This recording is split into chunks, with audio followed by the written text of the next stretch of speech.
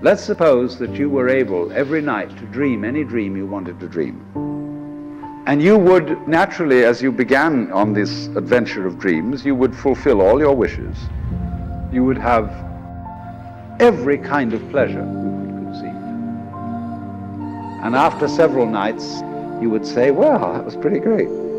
But now let's have a surprise. Let's have a dream which isn't under control.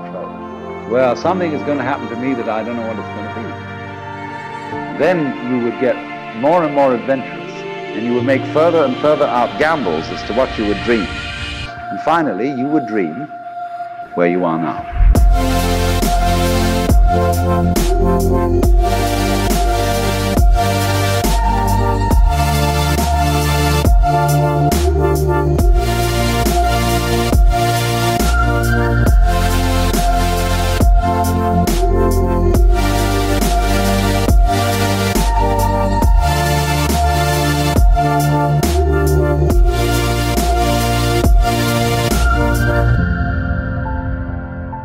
You would dream the dream of living the life that you are actually living today. That would be within the infinite multiplicity of choices you would have.